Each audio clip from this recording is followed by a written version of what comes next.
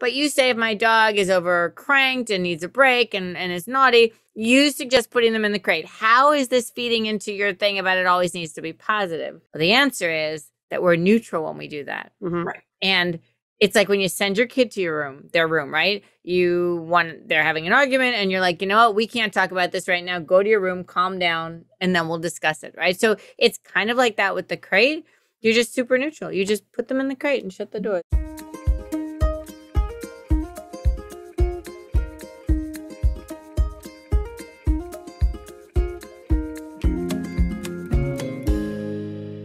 Hey everyone, welcome to another episode of Dog Sense. I am your host, Kathy Santo, and I'm here with my co-host, Sarah. Hey, Sarah. Hey guys, we have an awesome guest with us. Lauren is back. Yay! Yay! Hi, By guys. popular demand. Do you know how many people at the school were like, oh, Lauren's on the podcast. When's she coming back? I'm like, don't worry, we got you. I'll come anytime you guys want me to come. It's going to be the three of us. That's the new show. There you go. That's fine. I'll come here as many days as I need to and make my head feel very big. So the topic today, we hear about all the time. People who have dogs or puppies who are resistant, AKA don't like, AKA hate their crate. Mm-hmm. So we want to talk about some solutions that you guys can do right now to try to move that along and get your puppy or dog to have what our dogs have, which really is they love their crate. All right, Sarah, you want to jump on first? Yeah, sure. So first thing we want to talk about is the type of crate. Some dogs do better in a wire crate. Some dogs do better in a plastic crate that provides a little bit more of that den environment. So you want to, if your dog is having a really hard time with the wire crate, maybe they're digging at the crate bars, that kind of thing, you might want to try a plastic crate instead to see if they do better with that. And sometimes it's a ventilation and a visual thing too, right? Yeah. Like a dog who maybe a push face dog is in an airline crate, the pplastic one, and they're just hot and they're panting and the wire crate opens it up a bit.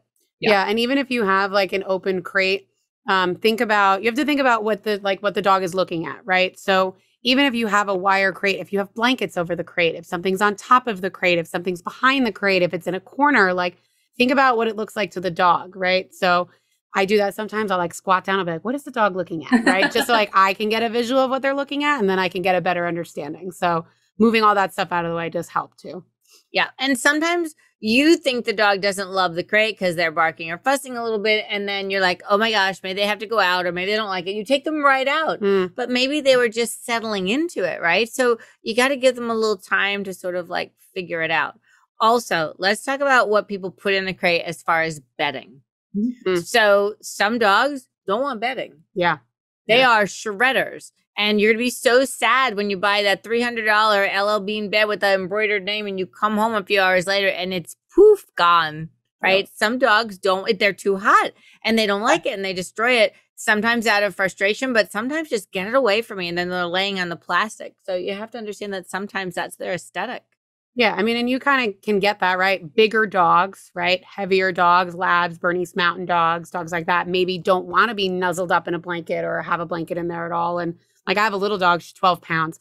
I could put every single blanket that I own in that crate and she would be the happiest dog in the entire world. Yeah. Like she loves to nuzzle and burrow in all the blankets. And then my bigger dog he did not. He would rather lay on the nice ice cold floor. Yeah. So, it just all depends on your dog. And that's a context clue. If your dog is laying on the tile floor and not the carpet, right? Or not his dog bed, he probably doesn't want anything in his crate. Yeah. Now, my one thing that I do recommend for people who still feel bad, right? They're like, oh, but I want them to have something. Like you can get like those crate pads, right? They're foamy, right? But not like super foamy. They have they're good. But they have like a plastic over it. So that way, at least it's still cold, but it's squishy enough where like you still feel better about yourself, that your dog has something nice to sit on. And it's still cool enough for the dog. And they lock in so the dog can't pull it or dig and chew. We've had a lot of success with it for dogs who are scratchers and chewers. They just leave them alone. So so that's how you can make the dog love the crate too. Make sure it's the right crate for the dog and make sure that what's in the crate as far as bedding matches what your dog wants, not necessarily what you want. Yeah. Yeah. And then also I think the location of the crate is really important too. Sometimes people want their dog's crate to be in the bedroom with them. Other times they want them to be down in the living room. But you kind of have to see what's stressing your dog out. If they're having a bad experience in the crate, is it because they can hear, the school bus going by outside the front door? Or if they're upstairs, Do you have a loud radiator or something that's freaking them out when they're in their crate? So pay attention to the location of your crate in your home as well. I had an in-home years ago, and it was a lab, and it was just going crazy in the crate, biting the bars. So I said, where's the crate? Blah, blah. She said, it's in a quiet place. It's in my laundry room. All right, fine. I go over there. The dog's not doing any of it. She's like, but wait, look what happens when I turn on the dryer. When she turned on the dryer, the dog would attack the bars to get to the dryer. I'm like, move the crate or move the dryer. Yeah. Like, why connect these two things? Because they're linked. They're really linked. She's like, oh, I thought it might be that. I'm like, yeah. And then the dog, no surprise, also chased cars, right? Yeah. So it was the movement. It was the prey drive because that dryer was rattling, man. Like it was like vibrating. I know. So we fixed it. But sometimes the easiest solution is right in front of you. You just have to look at it from the dog's point of view. Yeah, for sure. Yeah. Another thing too is we say guilt ruins dog training all the time. I had a client, don't feel guilty about having your dog be in a closed room where the windows are down, the door's closed, and there's a blanket over the crate. That might be where he's happiest. Don't feel guilty and think you're doing like sensory deprivation, right? That might be where he's happiest. Not every dog, but putting them in that dark, quiet space can help them settle and self-soothe in the crate as well. Now, what about putting the dog in the crate just at night? Like, we don't do that. There's a lot of times throughout the day. Mm-hmm. And it just builds that idea that a crate could happen at any point, and it's 5 minutes or it's, overnight. It's just, there's no feeling of like, oh no, it's the crate, because it's normal. We don't have any emotion about it. Right? We're like, oh yeah, in the crate and done. It's not like, come on, get in the crate. Yeah. I mean, and I feel like that's where the biggest problem I think does happen is people only put their dogs in the crate at night for like 8 hours, right? So the dog's great during the day and they're so happy. And then they're like, okay, you turn your TV off. You're like, all right, time for bed. And the dog's like, no, not today. Like, I don't really think I want to go in there today, right? Because they know every single time they go in there, it's for such a long amount of time. Yeah. Right. And even if people are like, oh, well, I put my dog in the crate when I leave the house. Doesn't matter. It's still the same thing. It's not like you're gone for 5 minutes and then you come back. Right. Either way, the dog is learning. Every time I go in that crate, it's for an extended period of time and it's when nobody's home. Mm-hmm. So I always put my dogs in the crate throughout the day. I mean, my dog's 10 and I still put her in the crate a couple of times throughout the day. Yep. So my dogs have a command, kennel. Yeah. But they know that kennel also means cookie time. And in the beginning, I'd say, kennel, cookie time. They're like knocking each other out of the way on the stairs, like boom, boom, boom, to try to get there first. It's crazy. I should video it. Maybe I will video it. And I say that too. Right. Like mealtime. Yeah. Or mealtime, right? My dog associates going in the crate with awesome stuff that doesn't occur outside of the crate. Mm-hmm. And I think that's the biggest thing, right?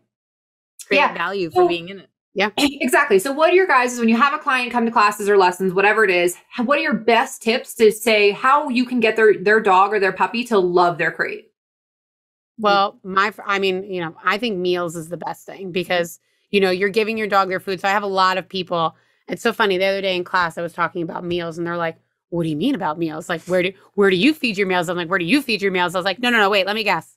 On the kitchen floor. They're like, yeah. And then they want to know, where do you feed yours? Right. Yeah. In the crate. But the idea is that, you're feeding your dog their meal on the floor. So they're saying there's so much value in being right there on the floor. So why don't you just pick the bowl up, put it in the crate, right? So you're now building value for the dog wanting to go in the crate. Like my dog, I get her meal ready. She's usually like, I'm in the kitchen and she's like at the door, like peeking her head around, like, are you coming? Are you coming? Because she knows that when I feed her, she's in the crate. Yep. And then I turn around and I walk and she like spins and she runs in her crate and she's so excited. I don't even have to say anything. Yeah, she knows meals mean I go in here and she gets so excited and she literally runs to her crate.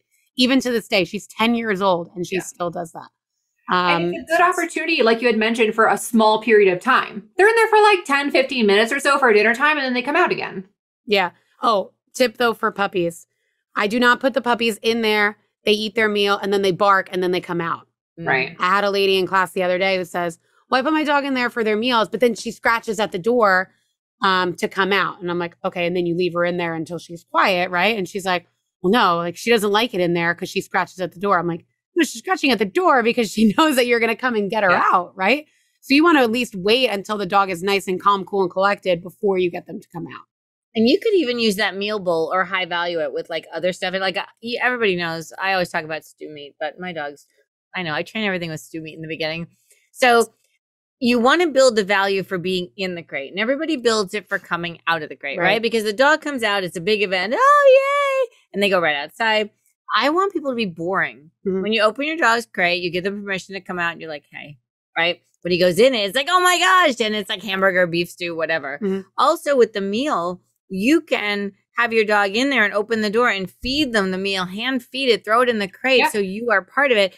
Then at some point you have the dog come out and you're holding the bowl and you're looking at the crate, like, look at what you want them to do. And they're like, oh, maybe I should go in there. And they do. And you're like, yeah. And you throw a handful in. So you can use it in the beginning as putting them in and giving them the meal. But then down the line, you can use it as a training way to get them to run into the crate and actually on their own versus just lifting them in. Yeah, build that drive. Yeah, the drive for it and the value for it. My dog does 3 spins and then runs in the crate. Oh my gosh. She's like 12 pounds and she's like, woo, and then like runs in the crate like she's so excited. She loves it. I want that video. Can you get that? Yeah, I say it all the time and then I forget and then I'm like, oh, man.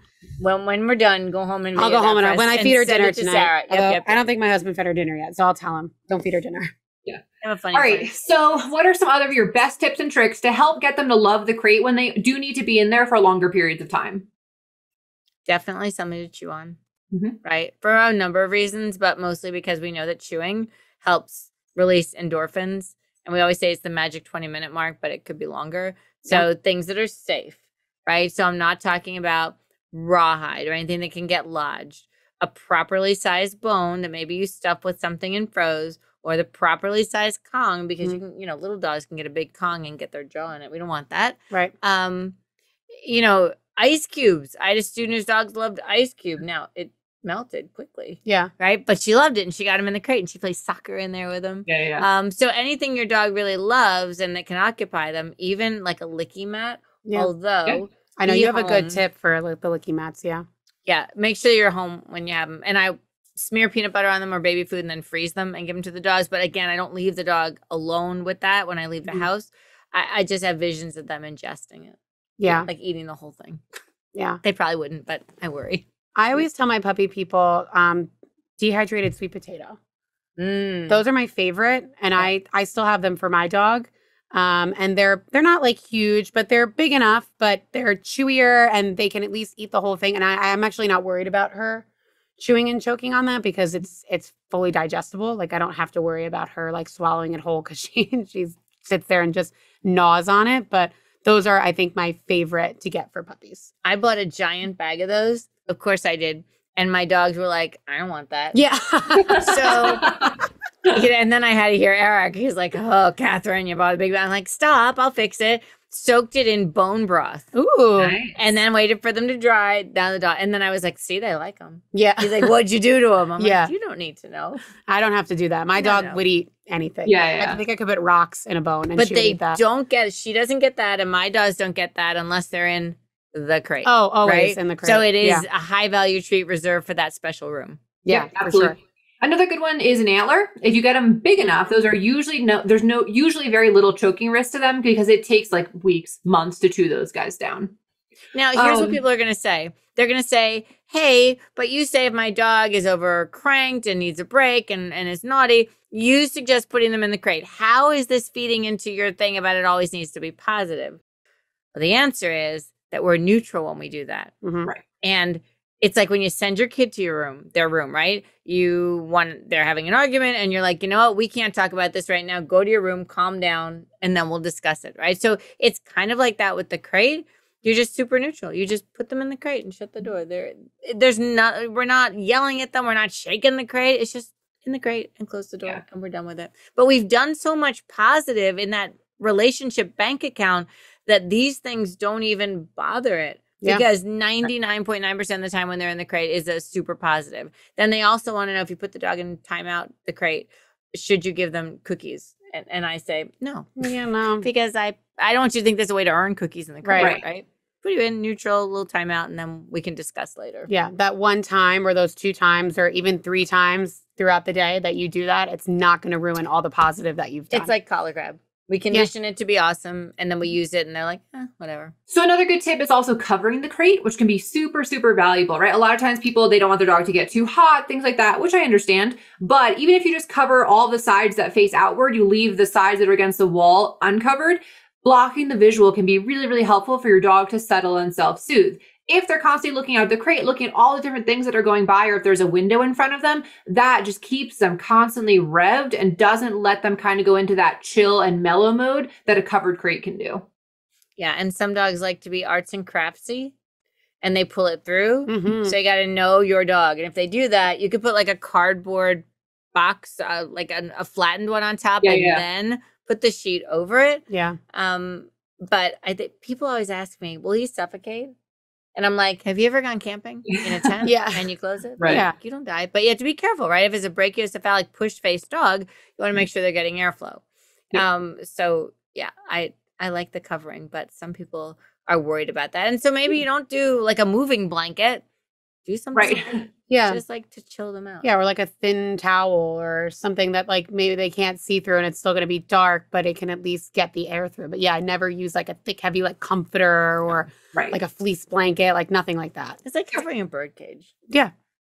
Up next would be kind of the white noise, right? That's another really awesome thing that can help dogs settle and self-soothe. What do you guys like to use for white noise? I can sometimes I will use like a white noise machine or an Alexa or honestly, I have an AC in my dog room and I just turn the fan on. Nice. Yeah.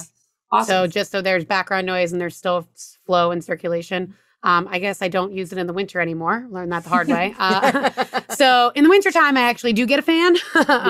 But yeah, sometimes I turn the TV on. I had a lady today who said that her dad bought the extended version of Lord of the Rings, like the 4-hour Lord of the Rings. So the Lord of the Rings is playing.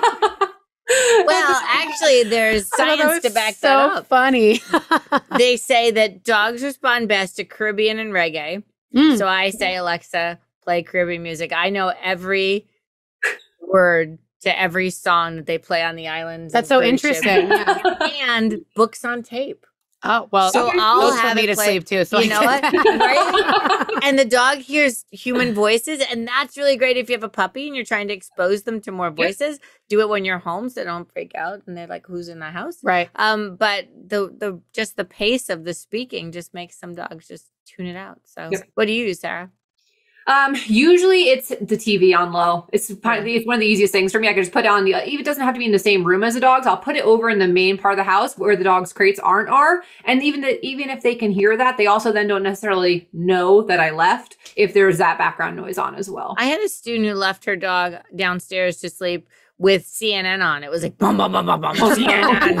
And the dog would never sleep. I'm like, well, what are you putting on? She's like, CNN. I'm like, no, you're putting on like a YouTube video of like the ocean or something. Right. Yeah. And it really changed it. The dog was like, oh, I feel so much better. This is relaxing. I always put on cartoons. I don't know why. That's good. I like a B movie. I think Netflix is going to be like, why have you watched a B movie 10,000 times? Yeah. But I don't know. I'm like, I love this movie. Here you go. So do you. And honestly, like dogs are barking and then they stop. Like it really does calm them down and then they fall asleep. So that is my secret trick. Yeah. It's only an hour and a half, but. Can we also talk about when you leave, not to cue them? Yeah. Not to go, all right, okay, so I'm going to work. I'm really sorry. Like, here's your bone. I'll be back. Mm-hmm. Don't do that. Just don't make any kind of routine. And go. Yeah. Get in, get out. Done. Just no emotion. And throw all the food in there. That's where the emotion is. The emotion is the food, or the toy, or the bone in the crate. I think the biggest thing though is that people, I think, like you said, like people feel guilty. Not that they're leaving, but I think that they're putting their dogs in the crate in general. Right. But they're just sleeping all day anyway. Yeah, exactly. And I think the safety issue is huge. For sure. You know, you're not home and your dog chews an electrical cord, or God forbid there's a fire. Like, then what? And that happened to a friend of mine years ago. Her house caught on fire and her dogs were loose and they couldn't find them. They're running all over. So your police department, your fire department should know where your dogs are contained, whether they're crated or gated. It's just like if you had somebody in the house who was non-ambulatory. Is that the word? I think it is. It's really big. That's a big word. Yeah, SAT word. Right. It really was. And maybe they're on oxygen. You're like, hey, this person is in this room. So God forbid something happens, you know to go there. Right. You can do that. And that just helps keep them safe and helps them be attended to quickly if there's an emergency. Yeah. I always put a leash outside my crate. I clip it. I was going to say pro tip too. If you are going to leave them in their crates, have a leash or make sure that the crate is small enough it can fit through your doorways. Yeah. True. So that the first responders can just grab the crate and drag it out. Yep. All right, guys. Any other last minute tips for making your dog love the crate? Not if we want to keep it under an hour. I was gonna say, yeah, I think I could be here for days. Yeah, really. All right, guys. One day. As always, if you enjoyed this episode, we'd love it if you would like, rate, subscribe, tell a friend, and share this episode somewhere. Our goal is to continue creating an awesome community of dog lovers and learners. Thanks again for joining us, and we'll see you guys in the next episode.